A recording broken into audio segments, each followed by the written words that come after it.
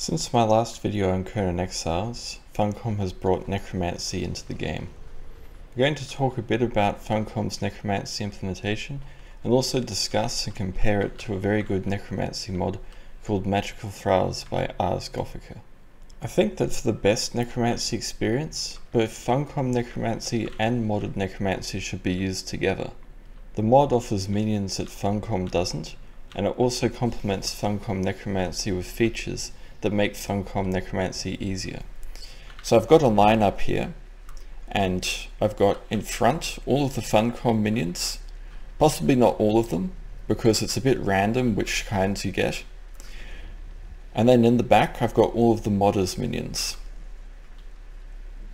So we'll begin with the Funcom ones. First we've got the Unstable Skeleton, which is this guy here. He's a 1 hit point skeleton. He'll run into battle, and when he gets hit, he'll die because he's only got 1 hit point, but he'll unleash a huge cloud of poisonous gas. He's the cheapest of the Funcom minions to make. After him, you've got the Skeleton Fighter. He's got about 2400 hit points, and he's your sort of standard Skeleton Fighter. Pretty decent dude. Next up we've got the Legion Warrior, and he's a seriously badass skeleton. Probably one of the tougher ones you can get. After him we've got just an armored skeleton warrior. Then we've got the animal kinds of minions. We've got the undead hyena. We've got the undead kappa. We've got the undead monstrosity. And we've got the white, which is a glow-in-the-dark skeleton. He's not as strong as the Legion skeleton, but he's sort of mid-strength, I suppose. Now in the modders minions, we've got more variety. And they're also quite different. We've got the Rancid Zombie, which is a zombie that the modder himself modeled. And it's really nice. It's the stronger kind of zombie you can get. The standard zombie is this guy. It's got slightly less hit points, I believe. Let me check. No, the same hit points. The difference is that the rancid one does more damage. Then we've got the Undead Fighter, 3800 hit points. Then we've got the Skeleton Armor, who requires iron in the crafting process. He's a bit stronger. After him we've got the Skeleton Commander, who's another armored skeleton but made of steel. He's stronger again with 4100 hit points. After that we've got the modders version of the undead hyena, sorry. It's got about 3200 hit points. And we've got the modders version of the undead kappa, about 3100 hit points. We've got the modders version of the skeleton monstrosity. It's very weak. I don't think it'll stay that way. It was stronger in the past. I believe the modder's working on balance. We've got another unique zombie minion for the modder. It's called the Zombie Imp King, and to craft it you require a Imp King's body. We'll talk more about that later, but he's a very strong minion. And finally, the strongest undead minion that the modder offers is the Skeleton Dragon with 10,000 hit points. It's a great minion. So you might be wondering why there's a bit of overlap of these minions. For example, how come the modders got an undead Legion guy that looks kind of like the Legion Warrior Funcom implemented, and how come we've got, these two guys that look very similar, and how come he's got his own version of the undead hyena, an undead kappa, a monstrosity, and so on? Well, the reason is because the modder was working on all of this when Funcom hadn't implemented any necromancy at all. So what happened was is that the modder had his zombies, he had his skeletons, he had his undead hyena and undead kappa, and that was all we had. And then Funcom released their stuff. So now you've got this strange sort of duality going on where you've got two versions of the same thing. The good news is that there are differences between the two. They've got different hit points, 2800 for the Funcom one, and 3200 for the modder one. Generally speaking, the modder's minions are stronger, with the exception of the Legion Warrior, who is probably 3 times as strong as the modder's one. Maybe about double as strong. Yeah, more like double. And of course, Funcom's got the white, which the modder doesn't have. But the modder has the zombies, which Funcom doesn't have. And it's also got the Draco Lich, which Funcom doesn't have. Oh, and of course Funcom's got the exploding skeleton fighter, which of course has no equivalent in the modder's roster. Now the reason why I think that you probably want to have both is because all of the Funcom minions are endgame. You're not going to have access to these until you're max level basically. And the reason for that is because for the crafting of all of them, except for this unstable skeleton, you require some very elite components. You're going to require fragments of power, like this. And the fragment of power is only gotten from killing bosses and stuff in the unnamed city, which is a very high level area. Secondly, you're going to be needing this powder of corruption, this stuff here, which you can only get from the summoning place.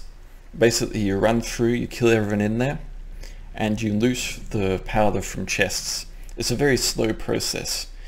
You run through the place, you get maybe 40 powder, then you've got to wait for it to all respawn, and you go in again, and you do it all over again. This is a very time-consuming process. So the main advantage of using the mod in conjunction with the normal Funcom minions is that the crafting is a lot easier, it's also a lot faster, and you get a lot more level progression with it. You can start making low-level modded skeletons at maybe level 20, perhaps even earlier, and you'll be able to have access to these throughout the whole leveling up experience. And at the very end you can get stuff like this guy. Whereas with the Funcom way, you basically get nothing until you're at max level, and then you start getting the different minions. So now that we've talked a bit about that, let's talk about how these minions are crafted. And the modder has also a better crafting system in my opinion. So how the modder does it is you've got two buildings. You've got the corpse preparation altar and you've got the zombie cage. And basically what happens is with the corpse preparation altar you can craft a necromantic cleaver. You can use this cleaver to carve up corpses, and when you do, you get stuff like dismembered human corpses, you get bones, and you get putrid meat and various other things. And with all that, you're able to craft a body. So for example here, let's craft a skeleton armor body. For that I need a weathered skull, 10 demon blood, 50 bones, and some raw armor elements that you craft at the blacksmith. I'll show you how that's done. Here we come over to our blacksmith here. There will be a recipe for iron and steel. And these two items are used for crafting the modder's armored skeletons. So if we go back to the corpse preparation altar for a minute, what we have here is the skeleton, the armor skeleton. We're going to craft him. And you'll see he crafts very quickly, which is good. Then you take the body, where is it? Up here. And you go and you put the body into the zombie cage, like this. And you see, it's crafting. And it doesn't take too long. This will take under a minute to craft a minion. And while we're doing it, I'll chuck a few other bodies in here that I've built, and we'll make a few more. Let's see, for the see if we can make an undead hyena. I'm not sure I have all the components. Looking, where is it? Hyena. Need an undead hyena head. Do I have a hyena head? I thought I did. Nope. Oh, in any case, it doesn't matter. Forget about that. Actually, no, god damn it. I want to make a hyena. I've got to have a hyena head around here somewhere. Wolf heads. Croc heads. Every kind of head except a hyena one. Of course.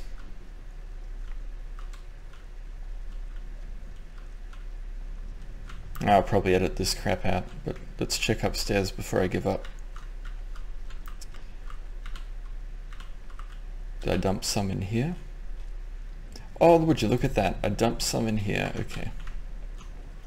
Or we'll, now that we've got our heads, we'll go back to the altar. So let's, of course you can't find anything in here. There we go, chuck that in there. Now we should be able to transmute the hyena head into the undead equivalent. That takes some time. And I'll just do one to save time. Now that we've got that, we should be able to craft the body for the hyena. Oh, if I can ever find it again. There we go. It takes demon blood, bones, and putrid meat. What I usually do is I go fishing, I fish up heaps of fish and I just chuck them all in here, and they rot away and produce putrid meat which I can use to craft minions with. Let's get this guy over in the cage. So see, in the time we've been fumbling around, I've been able to craft all those bodies I threw in there. And these guys are ready to go. They can be placed on the ground. Let's place our skeleton armor. We'll put this guy just on the lawn out here. The other good thing about the modder's minions is that when you place them, they have a weapon automatically, a khopesh, but you can also give them other weaponry. For example, I'll give them this flawless longsword. And this guy will now equip and use that flawless longsword. I don't believe you can do the same thing with Funcom's minions. So now that we've covered crafting more or less with the modded guy, let's talk about Funcom's crafting, which is a much more involved process. So for Funcom's minions, what you require is you need corrupted bone, you need weathered skulls, you need alchemical base, which is a very expensive ingredient, and you need the fragment of power I talked about before. This is for a stable animation. The stable animation will produce any kind of skeleton at random. It can produce a bog standard skeleton warrior, it can produce an armored skeleton, it can produce a dead legion skeleton, which is the strongest one, or it can produce, lost my train of thought there, a white. It can produce a white. For the undead hyenas and cuppas, it's a lot cheaper. You just need the demonic head and the corrupted bones. That said, getting the demonic head isn't trivial. You've got to go and kill a high level enemy and harvest it. For the unstable animation, it's the cheapest one, but this is very much a throwaway minion. It runs in there, gets hit, and it dies. It's good, but it's very expensive, and not really cost effective at all. So let's craft some corrupted bones. We need the corrupted powder. Throw that in there. And you see it's a very slow process, but not as slow as crafting the minions itself. Wait for that. So I'm gonna walk away and do something else while these are crafting, and then we'll come back and see about crafting some of these guys. Now, one thing I really love about what the modder's done is he's given you this necromantic cleaver. And what you can do with that is you can harvest all kinds of components which can be used for both crafting the modded minions but also crafting the Funcom ones. So there's a great synergy there. A good example of this is when you use the necrotic cleaver on a corpse, you get the body item, which is used for crafting the zombies, but it can also be shredded down. And when you shred it down, you get bones. And bones are normally kind of difficult to craft. So that aids a lot with crafting. So let's take some of these minions. We'll take the unstable guy, because it's fun to watch him blow up. Take the Legion Warrior. We'll also take the unique modded thralls like the zombies.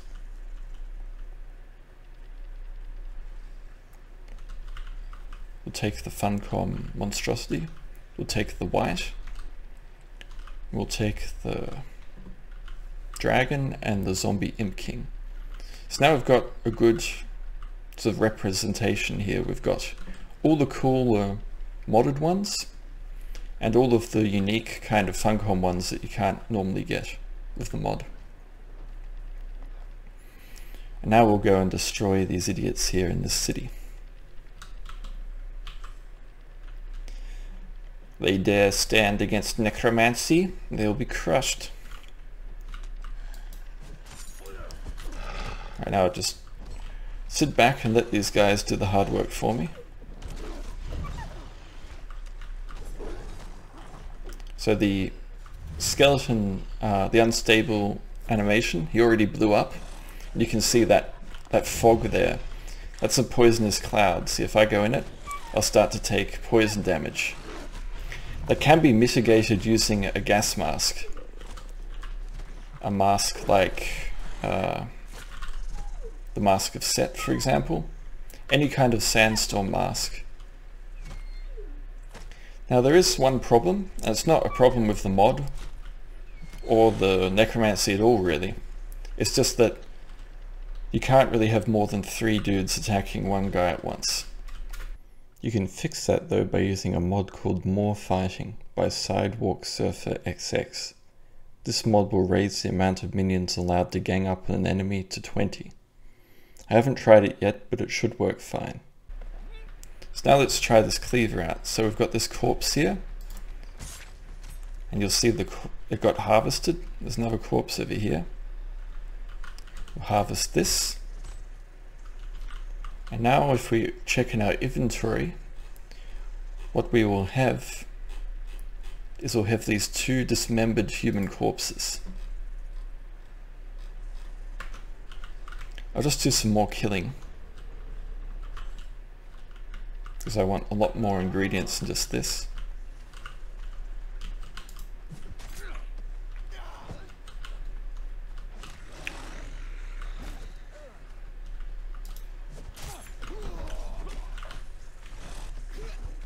You can see it's a bit weird how the thralls in Conan Exiles work.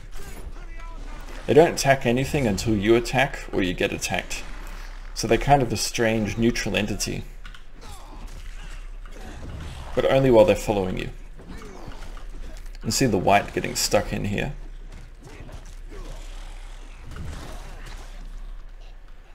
Yeah, they're doing well. These guys are doing work. Harvest a few more corpses. Another thing that the mod does is it lets you get skulls whenever you hit a corpse. And now it's just made a liar of me. Did I get a withered skull there? Let's see. Skull. Nope. It might require a special weapon. Or maybe that got changed into the shredding mechanic or the cleaver. It used to be that when you struck the corpse with a hatchet or whatever, it would give you a withered skull. And this was a feature added specifically by the mod. It used to be very, very difficult to get skulls in Conan Exiles.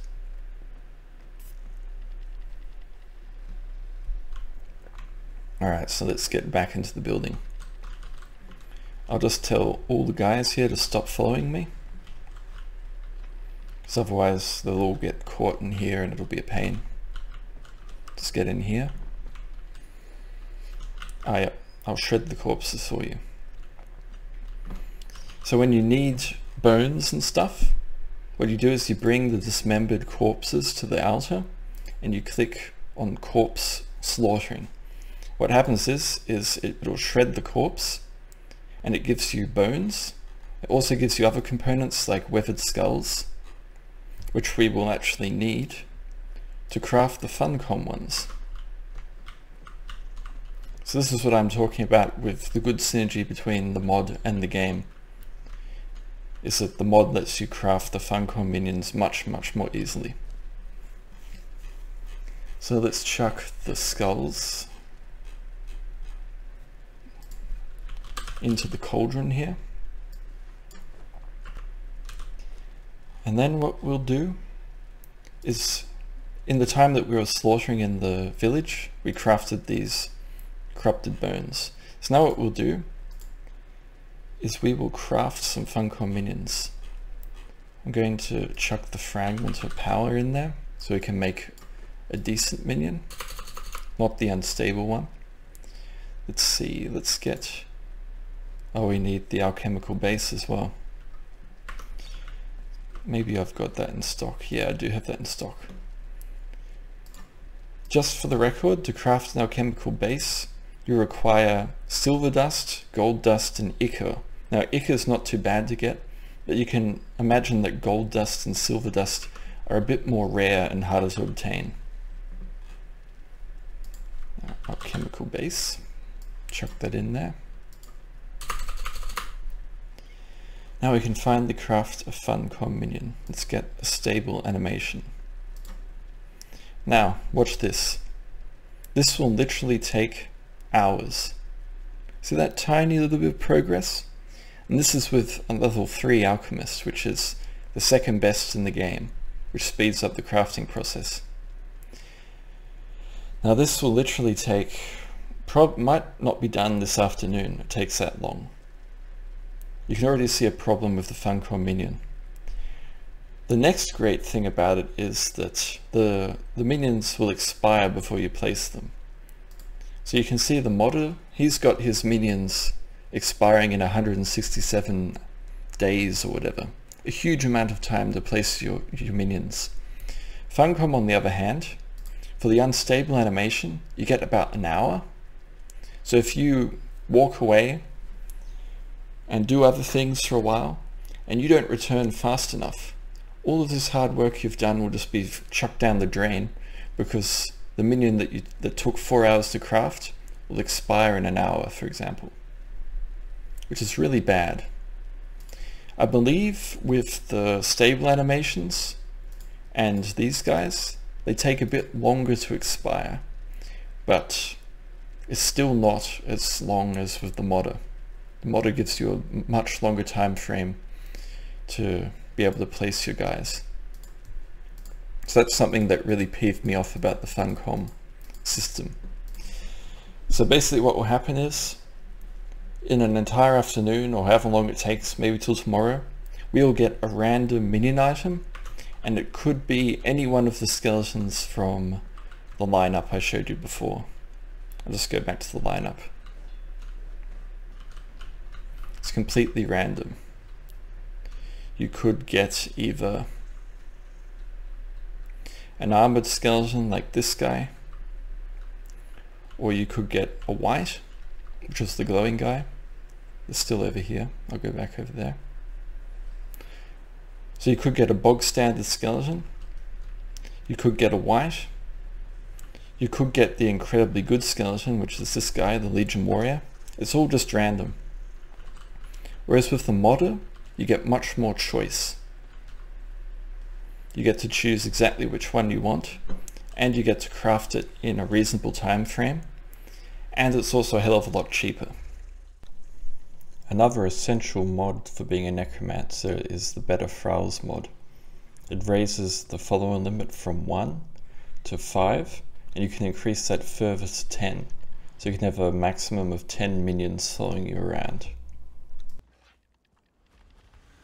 I'm very happy that Funcom have finally brought Necromancy into the game. The implementation isn't bad, and the minions you craft are pretty good. They're not perfect though.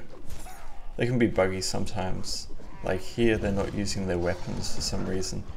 This seems to only affect humanoid skeletons. But moreover, this isn't really how I'd envisioned Funcom Necromancy. You see, back in early access, Funcom promised an entire magic system which is fueled by corruption. This magic system was meant to allow for both necromancy and demon summoning. We've now got necromancy, but it's unfortunately not at all tied to the very interesting magic system that Funcom originally described and promised. What I hope for the future is that both demon summoning and the corruption-fueled magic system get implemented, because looting the fiery camps for purple dust isn't really what I was expecting. I was expecting to have to perform heinous acts and depraved rituals while being heavily corrupted. The more corruption, the better minions, or something along those lines. Hopefully they implement it even better than that. Unfortunately, I don't think Funcom really wants to implement this stuff anymore, but I remain hopeful. The way they described it was really amazing. So in conclusion, Conan Exiles is now a really good necromancy game, even without mods. But for the best experience, I would recommend you get the mods I've shown you in this video. Most importantly, get Magical Thralls, because this will give you many interesting minions. It will also provide you with good early game minions to help you at low levels, and also some fantastic late game minions. It also has a very good minion construction system, where you harvest the corpses, construct the bodies, and then hang them up in the cage. Secondly, get Better Thralls, so you can have more than one minion following you at a time. Finally, get more fighting, so that your minions can fight more effectively. Thank you very much for watching. Stay tuned for more videos on necromancy games, mods, books, and more.